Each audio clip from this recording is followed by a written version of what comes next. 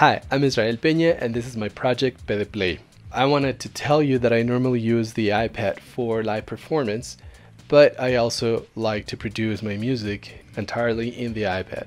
Few apps are as creative as apeSoft apps.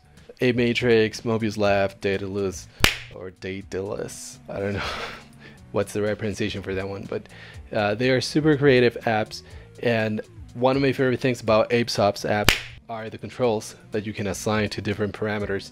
You have the LFOs, you have the MIDI control, of course, you have the scrub Y control, and you can also use the gyroscope or the accelerometer to control different parameters in these apps. So stick around and we'll talk about that.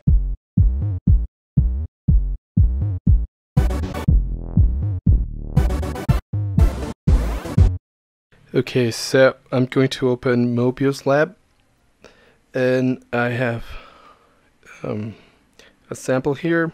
I made a beating koala sampler earlier today, and that's what it sounds, completely dry. And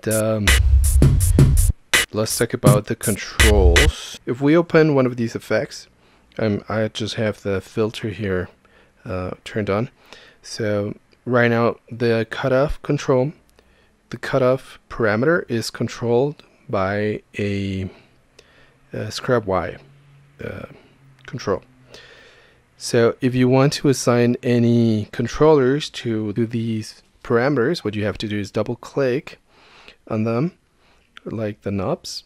You double click on them, and let's choose a cutoff, and I double click on it, and then you choose this squiggly symbol that is for controls in apeSoft, and you have different options. You have MIDI control, the accelerometer left and right, and the accelerometer up and down, the scrub Y, and the LFOs. The LFOs have 7 wave shapes that can be synced to the tempo, or you can choose the frequency that you want for them. So right now, let's start with MIDI controls. You choose MIDI here, and let me see, I don't think I have, oh yeah, it's already working. So if you don't have your controller assigned to the app, let's close this. We can go to the menu and click on MIDI and choose the controller that you want for this app. I have the launch control selected. Mobius Lab will receive MIDI from my launch control. All right, and let's go back. Let's close the menu. So let's go back to this cutoff thing. And right now you can also select the range. So it's, I think it's control 1 on my launch control that it's working for that. So let's see. I don't think it was control 1. It was control 2, knob 2 for the cutoff. So let's see how that sounds.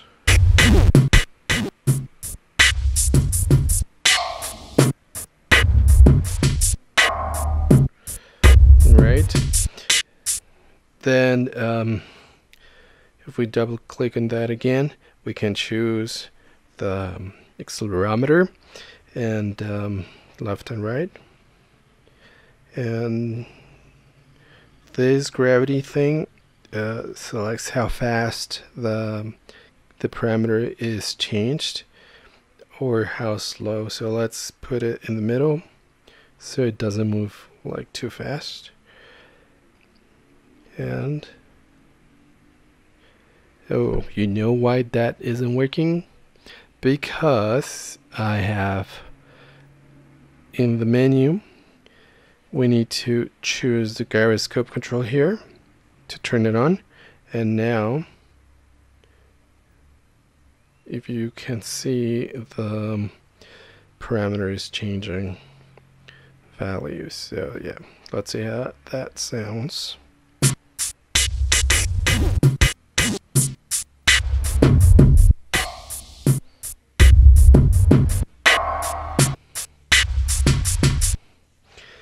Let's click on that one more time.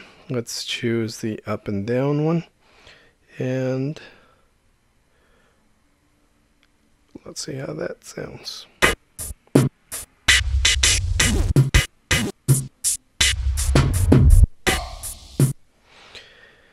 And finally, oh no, not, we still have two more. Now let's choose the scrub Y, and let's select that. You have scrub velocity, which it also controls how fast the values change, and this is controlled by the keyboard. In Ape Matrix, you also have a keyboard. Here in Mobius Lab, you have a keyboard, and this, like if you move your finger up and down in the app, I'm sorry, on the keyboard, it changes the values. So let's hear how that sounds.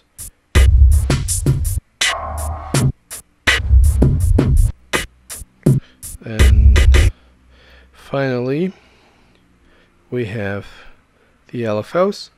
You have different shapes there, and you can also select the range. Right now it's a sine wave,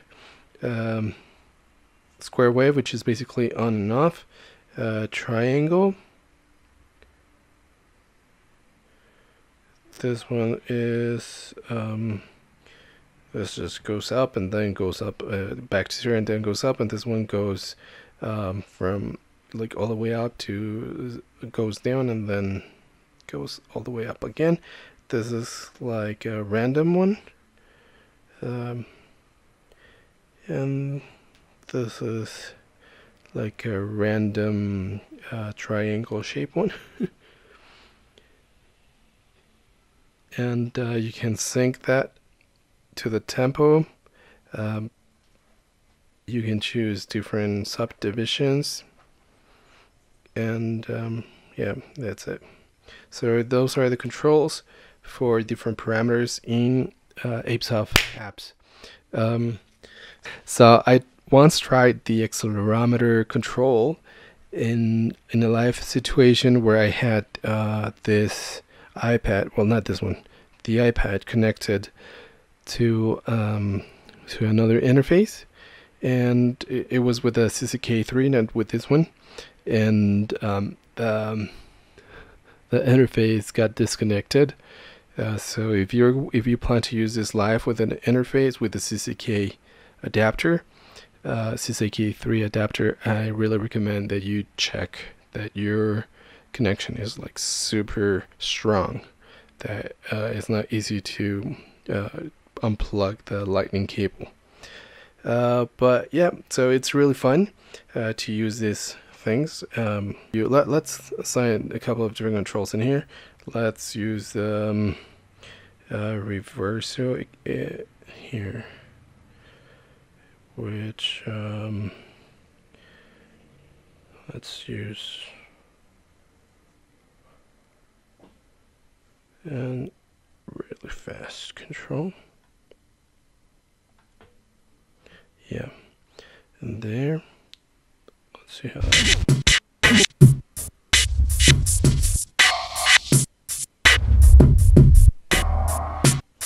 Let's add an LFO to that.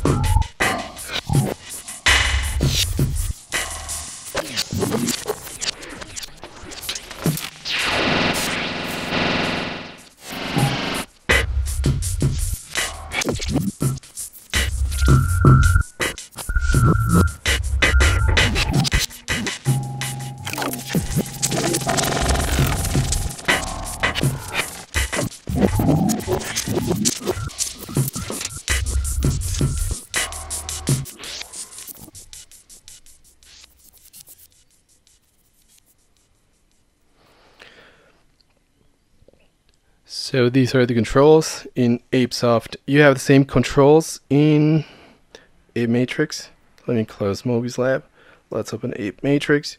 And you also have the same controls. Now the fun thing about apeMatrix is that you can use different audio units inside it. You can control different parameters in those audio units using these controls. So let's use I'm going to start with accent. Where's the accent? Oh, it's in the instrument. So right here. Let's tell it to connect. Let's open accent. Let's use the interlude in the preset, and let's play that.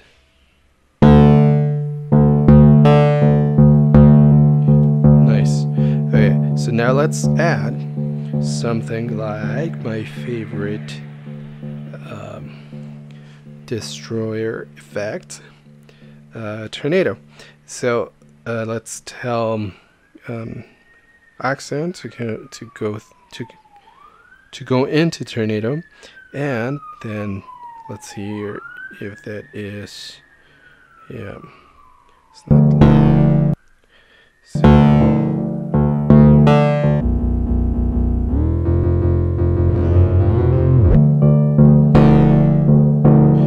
Now we are going to assign some controls to the we are going to assign some controls to the parameters in tornado, basically to the knobs. And to do that, we open the tornado audio unit, we click on the control symbol, and then we choose what parameter we want to control. I'm going to choose control 1, and for control 1 I'm going to use this knob. Okay, so let's go all the way over there, and I click on done, and that's saved. If you can see that is being controlled by this knob. Now let's assign control 2 to the gyroscope. Done. Close. I think I have to turn on the gyroscope control here. I have to go to the menu and then to gyroscope, and yes, that is working. Now cool. Yeah, I thought that when I set it down, it was going to go to the middle, but no, it didn't. So then we're going to assign control 3 to the up and down gyroscope.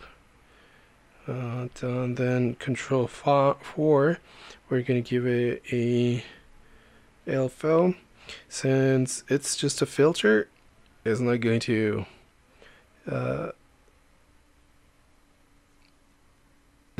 be like sounding all the time if we choose an LFO.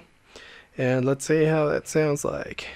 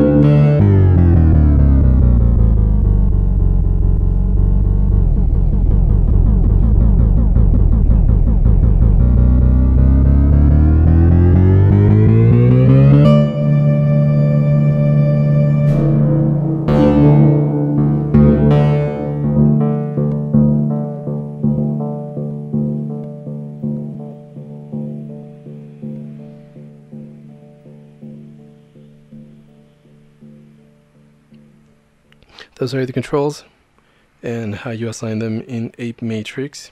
Let's assign another. Let's use a for control 5, let's use a Y scrub, and so you can see where's the there you go.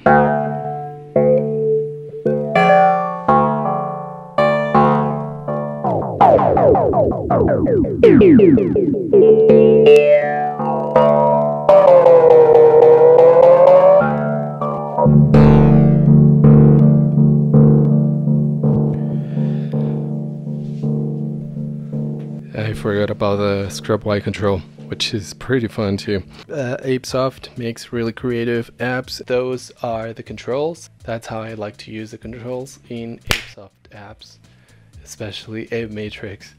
If you find this video useful, please consider subscribing. And if you want to help me save to buy another UMC 404 HD interface so I can use for inputs, as I usually like to do, please consider purchasing some of my music in Bandcamp. I have an album there, and it would really help if you consider purchasing that. So thank you very much for watching. Please like, share, and subscribe if you like this video. Thank you very much for watching.